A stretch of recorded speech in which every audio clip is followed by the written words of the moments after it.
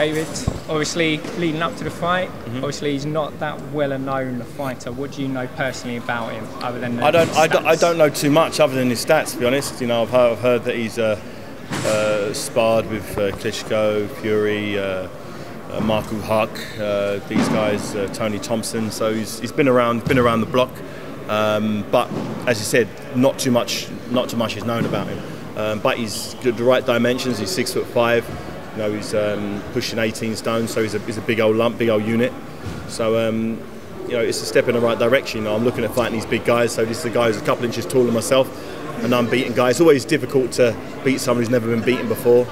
You know, to take someone's O. Do you think that's a good way to build up from the last fight? Yeah, for sure, definitely. Yeah, definitely. Last time, Mark Demore, if I'd have gave Mark Demore an opportunity to hit me, he would have done, but I didn't. I'm not the type of fighter to give people chances and give people opportunities. So the moment I saw an opening, I took it with both hands and got him out of there. This guy will be a lot tougher. This guy will be able to, I'm sure, hopefully extend me into a few rounds. I have to break him down. But yeah, it's exciting times ahead. You know, I'm looking forward to it. And obviously, Shannon Briggs been on the undercard as well. Plenty of noise. I'd envisage him probably screaming and shouting during the fight. Was that quite a sneaky move, get him on the undercard so you can see what he's about, or? No, I just want to make sure he can pass his medical and fight. It's one thing me leading up to a fight with him. I'll say get on the undercard, fight. If you knock someone out, if you pass the brain scan, which I'm still dubious about, you know, first off they got to actually find the brain, which it doesn't seem like there's much one there. But it'll be fun, you know, fun. He's always been quite a fun fighter to watch. Big knockout, big powerful guy. So let's see what he's got left. If he's got something, if the fans want it, you know, I've said to him, get on the undercard, win, then we'll fight. We'll fight later in the year.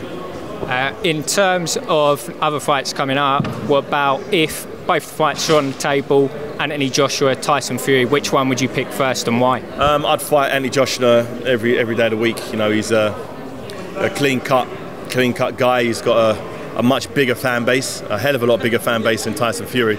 Although Tyson Fury, you know, he's went over and beat Vladimir Klitschko in Germany. You know, I'd want to fight the guy who's the more popular of the two, and you can't get any bigger than Anthony Joshua at the moment. You know, I was there at the O2 Arena, and you know, he's got a great fan base, and I'd love to, you know, change their tune, get going there, and do a number on him. Final question, Nick Blackwell. You've said you're going to donate a percentage of the ticket sales to him.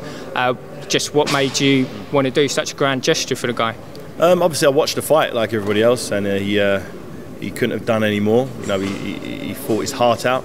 You know, I've never heard anything but good things about the guy. You know, everyone I know who knows him. You know, I don't know him that well personally, but everybody I know knows him, says he's a great guy. He's inspiring. He gives 100% in his fights. He gives 100%.